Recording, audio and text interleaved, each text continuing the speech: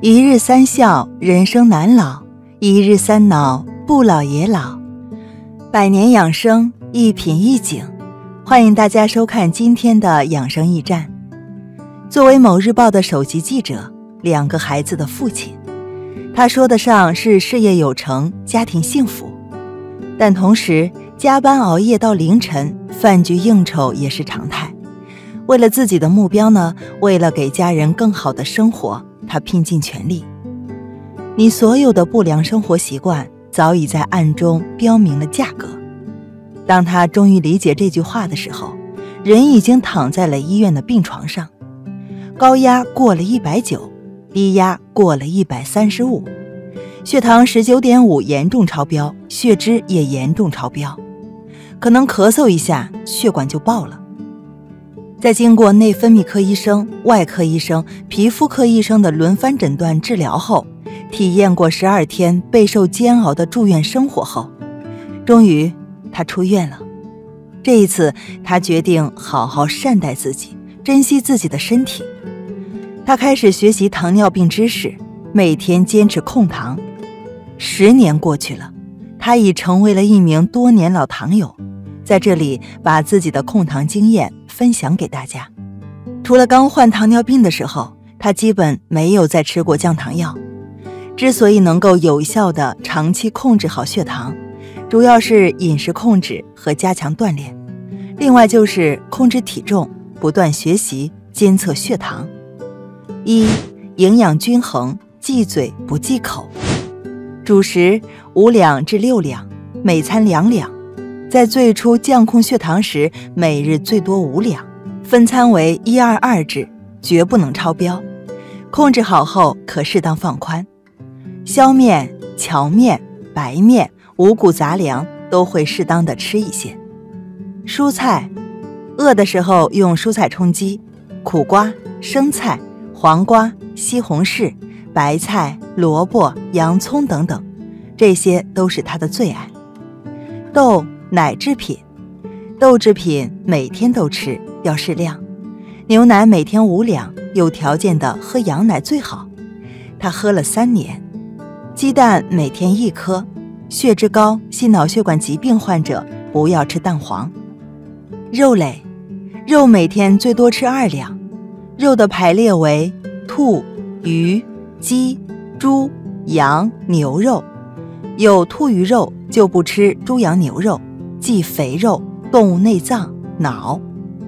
水果，除非是在血糖居高不下、难以控制的情况下，他是坚持每天吃水果的，而且什么水果都吃，但要少吃会吃，在2餐中坚持，加餐时吃，切忌饭前饭后吃。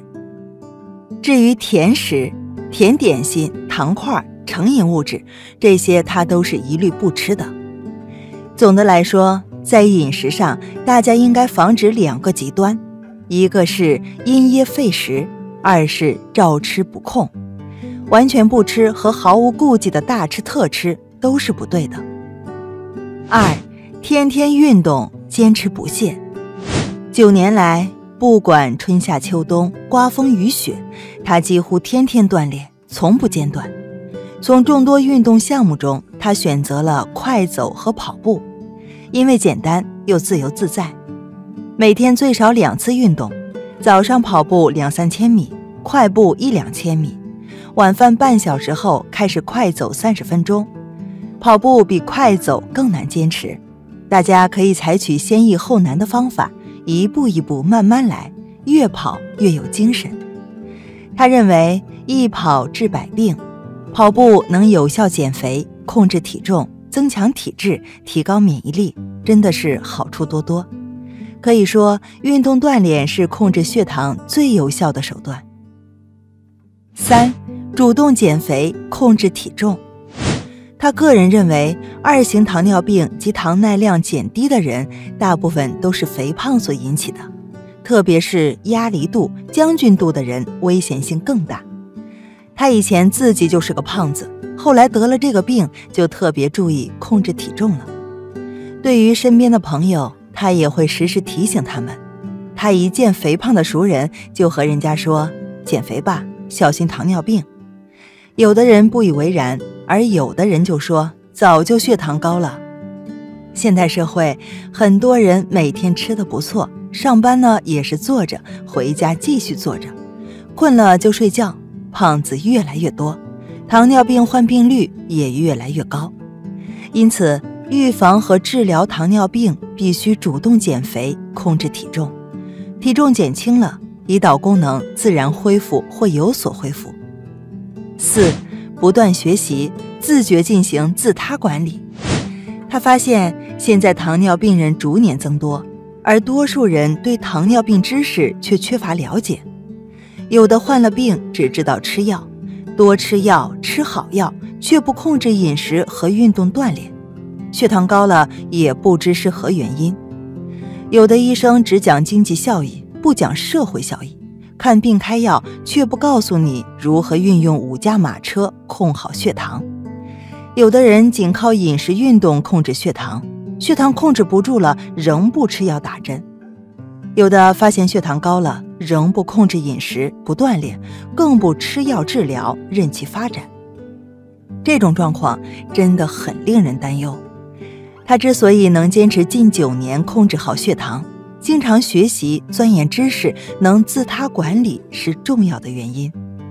建议糖友通过书刊、报纸、电视、电脑网络等多种渠道学习，因为只有不断学习，才能掌握抗糖的主动权。5. 常查血糖，做好记载。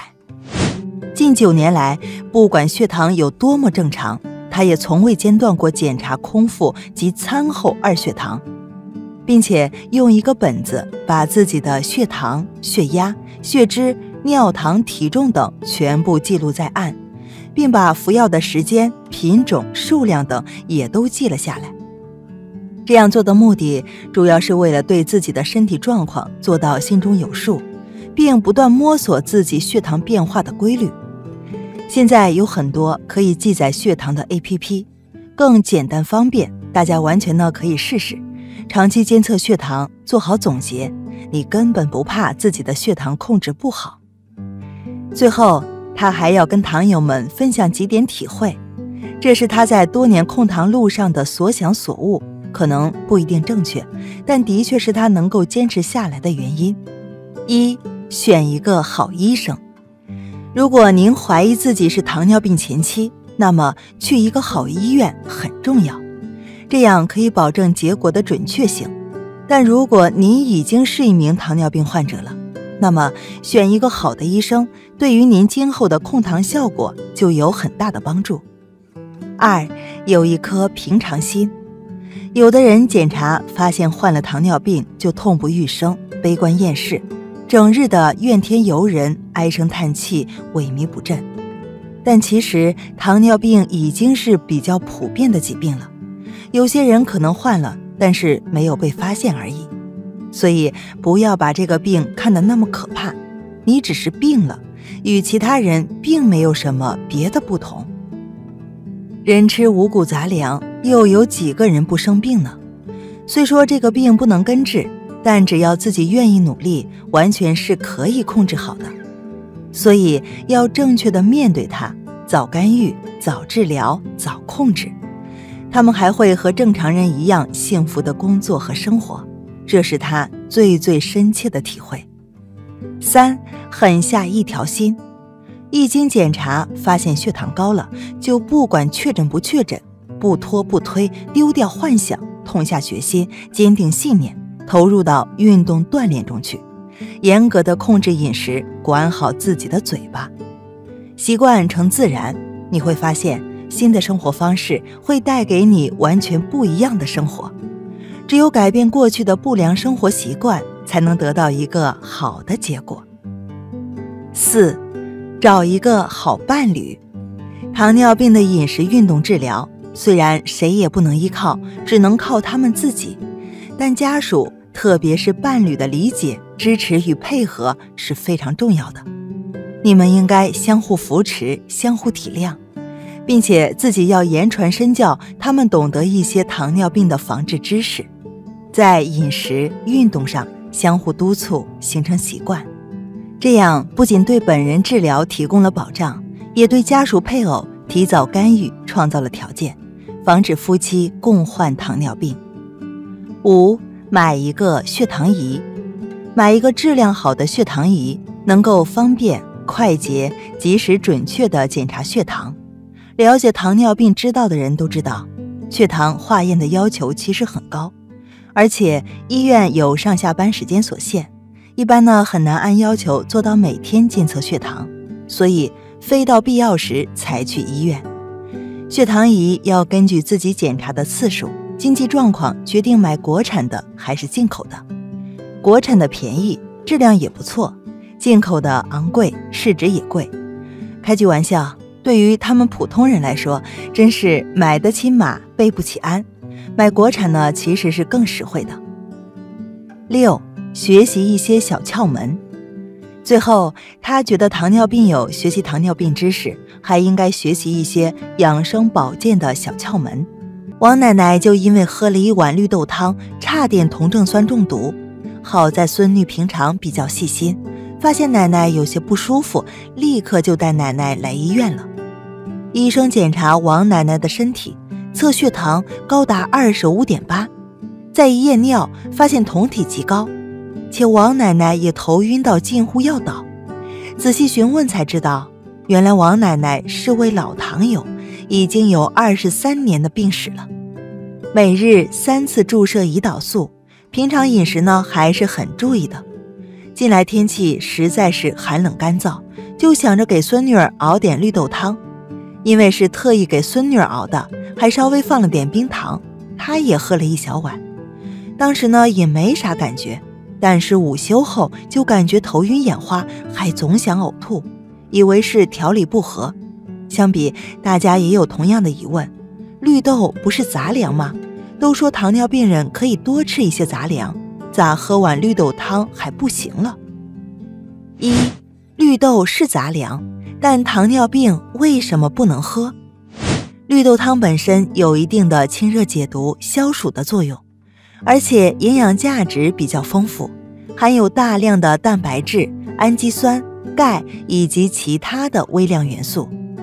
其实绿豆属于五谷杂粮，但它的淀粉含量很高，完全可以把它看作主食来对待。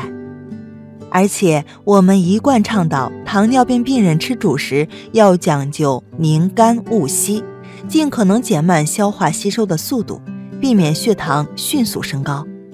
另外，很多人觉得冰糖不升糖，喜欢加在绿豆汤里增加甜味，这对糖尿病患者来说也是十分危险的。对于血糖不稳定的患者，还是要避免使用。轻型糖尿病患者没有常规服用的中药进行治疗，是可以适量服用绿豆汤的，但是方法一定要正确。因为如果绿豆汤喝不对，即使不加糖也会使血糖升高。原因是绿豆中含有大约 60% 的淀粉，而且绿豆熬煮的时间越长，溶出的淀粉就越多。像那种煮到开花的绿豆，就是淀粉糊化的过程，所以升糖指数会很高。虽然说糖尿病人建议不要喝绿豆汤，但是冬天到了，喝一杯绿豆汤通便顺肠，消渴利尿，但是也要注意，下面3种绿豆汤糖尿病人千万不可以喝。2. 糖尿病人不喝3种绿豆汤。1. 煮得开花的绿豆汤。绿豆汤煮的时间越长，煮得开花，就是淀粉糊化的过程，升高血糖的速度也会越快。2. 绿豆用量超过25克的绿豆汤。绿豆是粗粮，血糖生成指数为27，但粗粮呢也是粮食。